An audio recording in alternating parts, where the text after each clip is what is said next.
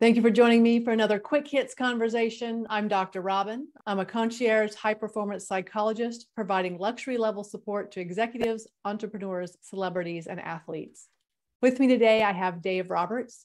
He's a teacher, the co-author of the book, When the Psychology Professor Met the Minister, and a bereavement support specialist. I also have Kevin Wash. He's a coach, mentor, author, trainer, and speaker, running a consultancy business specializing in sales for international property development. Finally, I have Gary Fredericks. He's the CEO of On Point Partners, where they provide back office services for small businesses. The question today, what does communication actually mean? Gary, kick us off.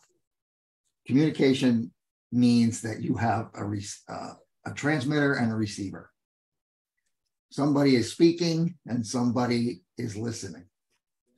And if you don't have a transmitter or a receiver, there is no communication.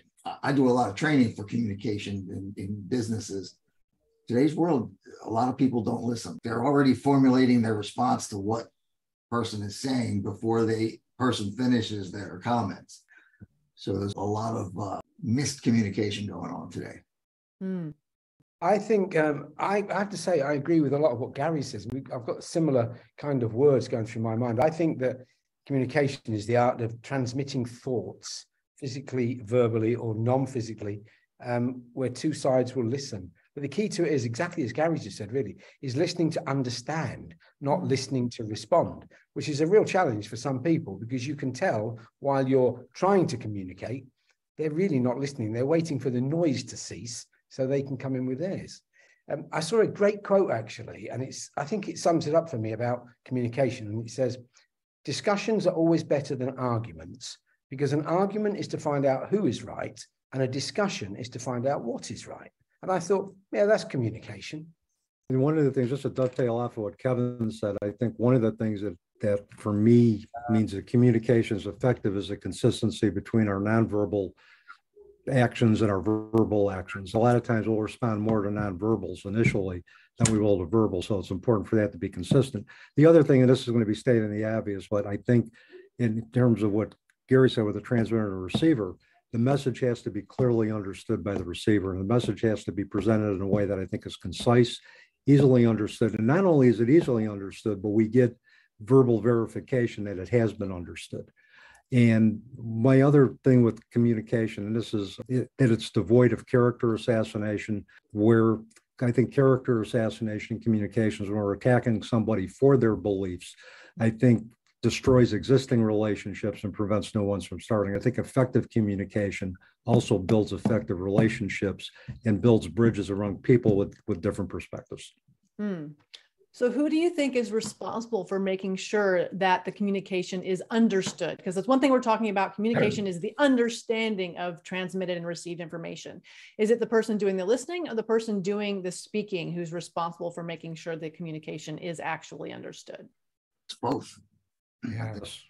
I think the person who is speaking obviously has a perspective and they're trying to get their message across, but I oftentimes will try to repeat what the person says, and I could be wrong.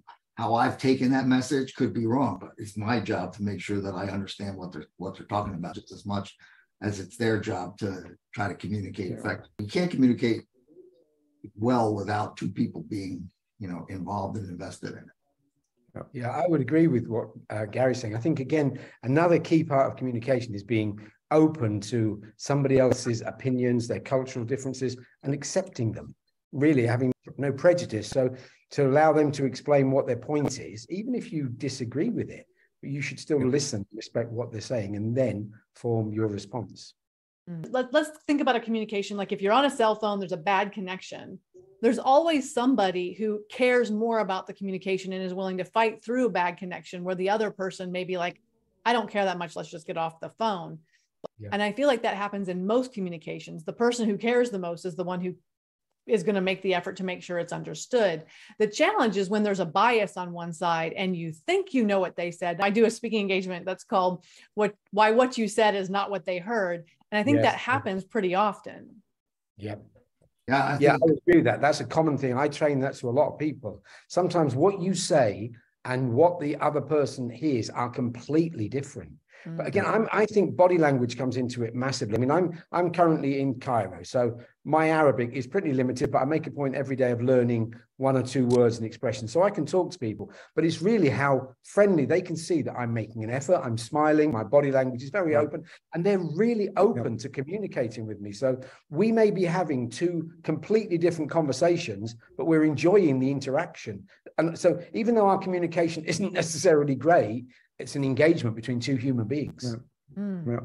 And I think to dovetail off of what both Gary and Kevin are saying, active listening, I think it's the responsibility of both the receiver and the transmitter to ensure that the message is being understood. And with active listening, you can do that. We can do active listening to get clarification of what's being said, to maybe understand or verbalize any type of perceived differences that we have. And I think it's the responsibility of both to happen. And I think when one person isn't interested, if the transmitter is more interested in communicating their message, I think you can use active listening and reflect back to say, it appears that you don't really appear to be interested in hearing what I have to say, or something to that effect. There'll be a better time where we'd be more receptive, where we can talk about that. Because the other thing is there may be other stuff going on with the receiver that's causing them to be distracted at that moment, not being willing to hear feedback, or not being willing to hear different points of view. So I think we can use active listening to get some clarification and maybe set up an agreement at another time where the message might be more likely to be received. We'll go into a company and do DISC assessments, and everybody says, well, what do we have to do this for? My comment is, because you're going to be able to communicate much better with a person if you know how they handle these work situations. Everybody's different. Everybody handles them a different way. So just having a little bit of a background on this person and how they do what they do and how they think is going to make communication more effective. And usually by the time we're finished, they say, you're right. It does help. We can go down the rabbit hole of assessments. I always come out in the middle, and I'm like, I'm a chameleon. I can do whatever you want. It's fine. And they send out, yep, in the middle, sure enough. So the question I have then, if there's a miscommunication, you realize you tried to communicate something, or something was tried to communicate to you, it didn't work. Is there value in kind of doing an assessment of what happened and why the miscommunication happened? Or is it just fix it and move on? I think fix it and move on is important, but I think you need to understand what caused the issue so you don't replicate it and repeat it.